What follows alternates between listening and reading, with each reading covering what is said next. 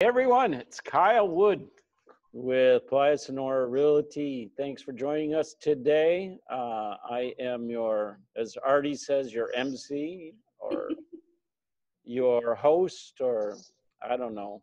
I think these ladies know more about what's going on than I do sometimes. So we're going to let them talk today.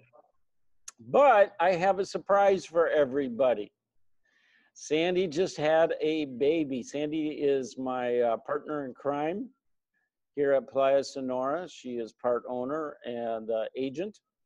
And she is going to introduce us to her new baby. Hi, Sandy. How are you? Hi, I'm good. Nice to see you all and be back, on board and on videos and, giving out information as we try. And So this is Melody right here. She's 6 weeks old today, 6 weeks. I fancied her up for the video, for the, introduction. So yeah, we're doing great, she's ready to go. how much? Took advantage of the quarantine time and just, you know, made the best out of it. Tell us a little bit about her. When did she come into this world, and how much did she weigh? And Yeah, she was born on the 7th of April, April 7th, 2020. And she weighed approximately 7 pounds, 6 ounces, and about 21 inches. She's a really long baby. I mean, and everything went perfect. It was, a natural birth. I had her at Clínica San Eduardo, and had a wonderful experience. Very different from the U.S. Very different. I was in the hospital for just less than 24 hours. Had my baby natural birth. When it's natural birth, it's, you're in and you're out. So I had my baby at 11:49 p.m. on Tuesday, the 7th. And by 2 p.m., on the 8th, Wednesday, I was home. I was home with my baby. So, it was good. Everything went smooth. So yeah, everything's been wonderful. I'm very excited. And she's a quarantine baby. She's a COVID-19 baby. And I know it's something that, one day she's gonna be known for, one of the COVID-19 babies. So that's exciting. She's gonna be part of something that, is very important. It's marking our history, so. she's growing up in a different era. Totally. So. But it's been good. It was a little scary at first before I had her. It was, the hospital and what if there's outbursts and stuff. So I did have her about 3 weeks before. She was ready to go. She was good. And the doctor said, we can induce her. And I was like, yes, if she's good and she's healthy, let's bring her now because we don't know what's going to happen next week or the other, and so, but she's perfectly fine. She's growing, she's growing great. So, yeah. You had her, baby. Sandy and I were out at the horse ranch yesterday where we're boarding our horses, and we had more baby watching than we did horse watching, I think, yesterday. Yes. Yes, it's going to be like that for some time. Yeah. More baby watching than, anything else, but yeah. Well, Riley is very excited for you, and I'm very excited to see the baby. And it seems like the whole family is pitching in. Caleb as well, and Martine and Mario. Yeah, I have a lot of help, and everybody's excited and happy. So, yeah. Well, congratulations to you. Thank you. And take as much time as you need. When we put together our office, so our audience knows, when we constructed our office, we put a little area back in the back room there for the kids. So when they get off school, or we can have the baby back there, that's very important for us, for family time, for all of us. So Yes. congratulations to you, Sandy. Thank you. Thank you. Thank you. So today we are going to discuss a little bit about what is taking place right now with the quarantine situation. We are all very excited. Artie's going to start off and discuss with you the three phases. There's phase one, phase two, and phase three. And Artie's going to talk to us about phase one today. Artie, how are you? Good. I hope everyone is doing well. So phase one started yesterday, May 28th, and it runs through to May 31st. And basically it's called Penasco Reactiva, the reactivation. And in the first step, businesses that are going to be reactivating are anything that can be by appointment or that one-on-one. So, you know, hair salons, barber shops, spas, you know, you make your appointment, you go in, you're just dealing with one person. Auto repair shops, AC, electric repair, car wash, printing, sewing shops, all those different things where you can make an appointment and you just go in. And these businesses, in order to open, have to sign an agreement. It's basically an agreement that they are agreeing to open under certain terms. They're also going to have it's like a 45-minute little training class, I guess, that they give them on all the different things they have to do. Make sure all employees are wearing masks, are wearing gloves. The city will go out to these businesses and sanitize the business. They will also, and they don't charge anything, obviously, for the training for the employees and for the business owners. So this is all just processes and steps that they're doing just to get us back up and running and make sure everyone is being safe. Another thing that also opened during this phase is the MIA, which a lot of people don't know. That is the recreational, like, running track here in the city. And so that opened yesterday as well. And it is by appointment only. You have to call and make an appointment, and you can go for an hour to run or walk. They're only letting 50 people at a time, and they're making sure that people are distanced 5 meters apart. You don't have to wear your mask or your gloves because they said it's not healthy to exercise wearing the mask. So you don't have to wear that. You just have to abide by the distance. So that's another thing that opened. They said all reservations this week are already booked. So they're encouraging people to already call for next week to book their spot. One key point, because I've had several clients that have been asking this, if you are a resident, a Mexican resident, and you actually have a home here, you can, if you have to come in before the 16th, which that is phase 3, which we will cover here in a little bit.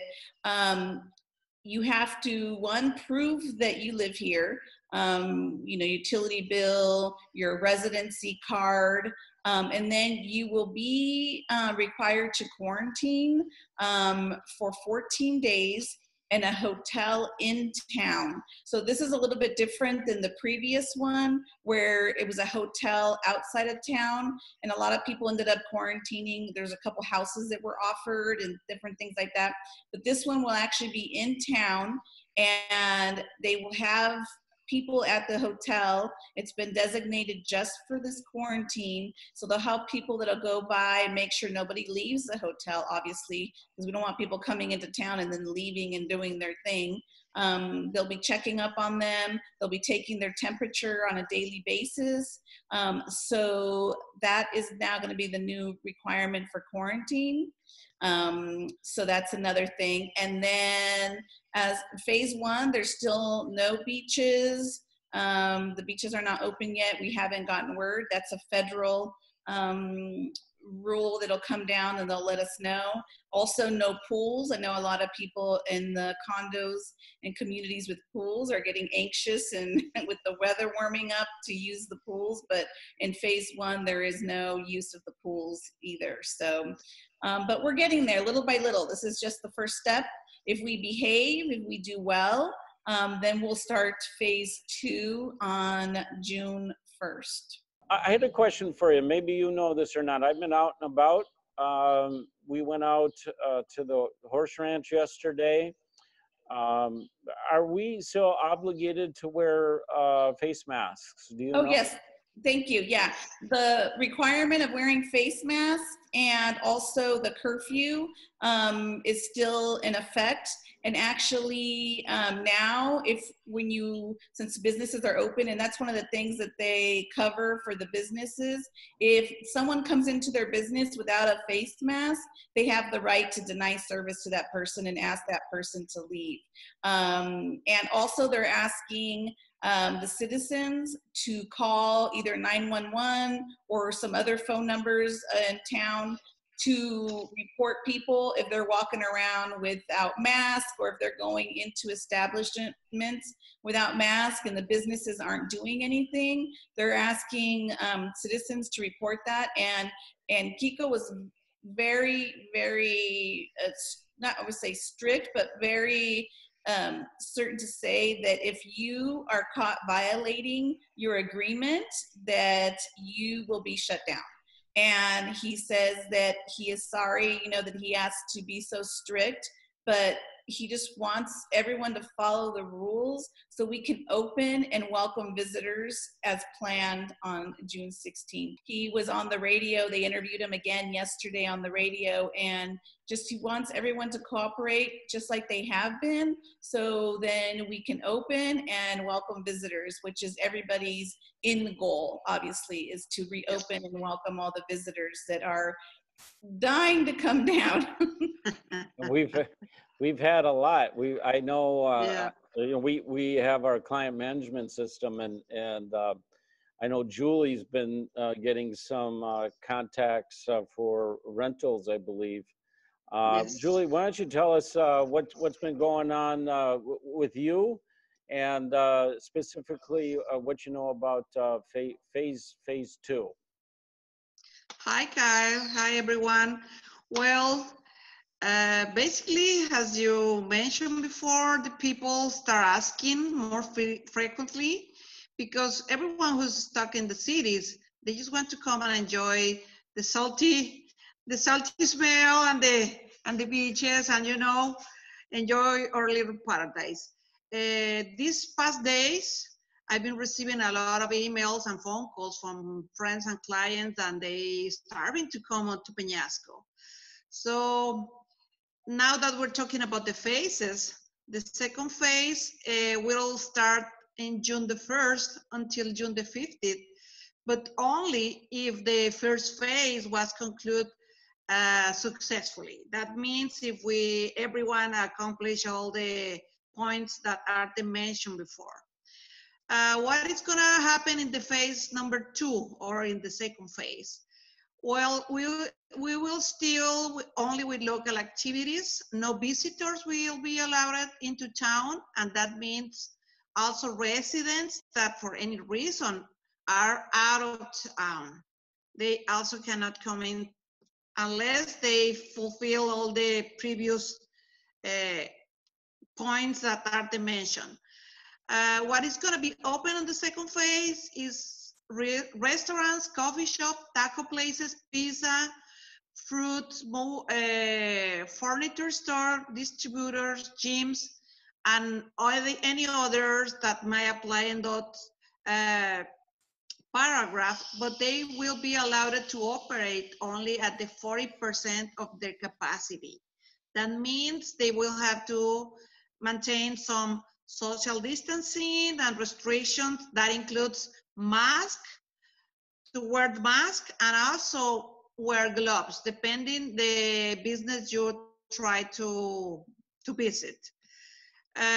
Places of worship also may be reopened with some recommendation like deeply sanitizing of chairs, pew, and the all areas in the worship places, and also social distancing with the suggestion to keep people 6 feet distancing. And if the families want to go and worship, that must be at the most like 4 members of the family. Any other places that will be open in the second phase is vendors, but it doesn't apply to beach or Malecon vendors, just street vendors, ecotourism activities, golf, sport, fishing, and all water activities, but this is only be allowed for residents only. It's really important to clarify this point. Even though second phase is only for local, for residents that we are here right now in town. No visitors allowed, no tourism, or no residents that are outside of town. And basically what is going to happen in phase 2, we're going to just be a little bit more relaxed, but we're going to keep the social distancing, mask, gloves, and the curfew, and the strong lockdown. So we're still going to have the curfew. We're still going to be wearing the masks when we go out. Regarding the restaurants, will the restaurants be open then for sit-down meals? And I believe that there is a maximum that that the restaurants can hold. The maximum is going to be the 40% of their capacity. And one of the restrictions is they will have to have a table in between tables. That means it's going to be like you can hold people in one table, then it's going to be an empty table, and then in the other table you can have people. It's like 1 in 1. 1 yes, 1 no, 1 yes, 1 no, something like that. That's social quarantine. My daughter just came on. She's in between classes. She's been adjusting very well. I know in phase 3, they are going to start to allow visitors, and I believe that's going to be June 16th is when we're going to be open for tourism. If I leave here on Friday, I plan on coming back on the 16th. Now, it's my understanding they are going to take your temperature, and then they may also require you to take a virus test, either it's a rapid test, and then I think that's available within 15 or 20 minutes. But that's all I really know of. They're still going to keep the current phase 1 and phase 2 parameters in place, but I don't know anything more than that. I think it's more to get the visitors into town. Do any of you have any additional information on phase 3? The thing I have on phase 3, they haven't really, not that I've seen really broken it down like phase 1 and 2, but just remember that phase 3 will happen only and if and only when phase 1 and phase 2 are followed and there is no increase, no increase or breakout of cases, and everyone is still doing their part, still wearing masks, and still following everything. And only if that is all followed, that is when phase 3 will occur on June 16th. It's very important to remember that a lot of people are already like, oh, I want to make reservations for the end of June and this. It's like, well, we don't know yet. That's what we're striving for, and that's what we want. But it's not 100% guaranteed that that's the day that we'll be welcoming visitors. Trust me, we want to welcome you guys back just as bad as you guys want to come. So. Yep. Yes, we all do. On myself there. Artie brings up a good point, and that is yesterday I was asked on an interview that I was part of if we would start accepting reservations now. My answer to that was if the reservation was maybe in September or October, I would consider taking that reservation. But if it was for June or July, we can't be assured that, and we hope it's going to happen, but we can't be assured that the town is going to be accepting visitors. So I would decline that reservation. Julie, what's your stance on that? I'm like you guys. I don't think I'm gonna hold any reservation for June until we have the certainty that the town is gonna be open, because there's no reason to encourage the people to come and then let them know, you can come. So that kind of gives, I think, everybody a rundown. We have received a lot of inquiries over the last 2 months, a lot of interest. People do want to come down. I know Sandy's anxious to get back to work, but enjoy your time with the baby. And we do want you back to work, but enjoy your time with the baby. And tell her to get to work, as a matter of fact. Yeah, she's gonna get to work with me too. She's gonna star in our new commercials too, right? She's gonna be doing videos and getting fancy for the camera. That's right. Just so everybody knows, we do use all the new technology, in particular the Zoom. This is how we've been communicating with each other during the quarantine. We also accept Zoom calls. Each one of us accepts Zoom calls to speak with our clients or prospects.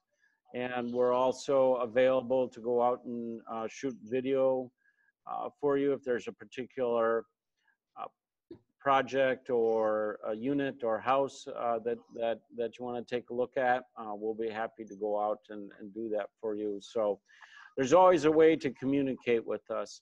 And we do appreciate you participating in these podcasts. Sandy, anything else from you? We're just looking forward to, reopening and slowly, because it will be slowly getting back to norm. It will take some time, but, thank goodness we're safe. Penasco has been a haven. And, we're happy all these measures have been taken.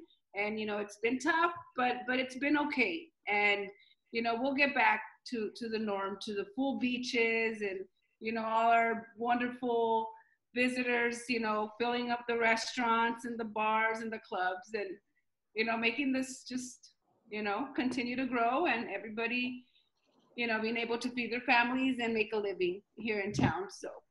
Well, thank you all very much. I appreciate the update. I'm sure our clients do as well. I'll be looking for our next webcast next week. It's going to be a little bit different. It's going to be more technical in nature. I'm going to be covering settlement statements and closing costs. So if we have any further updates on the quarantine, we'll certainly pass those along to you. So thanks everybody very much. I appreciate your time and keep up the good work. Talk to you soon. Bye-bye. Bye. Bye.